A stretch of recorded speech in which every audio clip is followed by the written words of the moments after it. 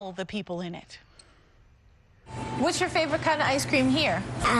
Strawberries. 6-year-old Ashlyn Williams is passionate about a lot of things. Strawberry ice cream. Get me that milkshake.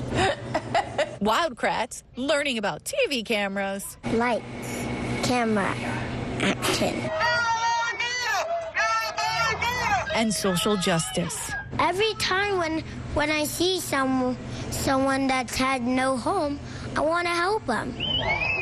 Ashlyn lives in Boston's South End with her family along the so-called Methadone Mile. It's not fair to the people of Mass and Cat that they're not getting the things that they need, and also the thing that I think that the people that are rich get more houses than the people who don't have house.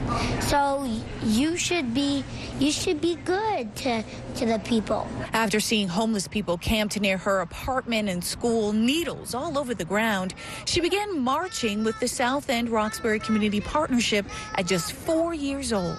I don't want people to fight over if it's their neighborhood, if it's their neighbor, it's my neighborhood. I keep my neighborhood safe.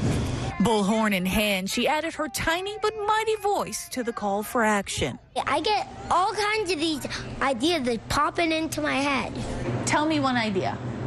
One idea is I want to turn, so there's down the street from where all the people are. I want to turn that, instead I'm going to make real houses instead of this tents and shelters and all kinds of those.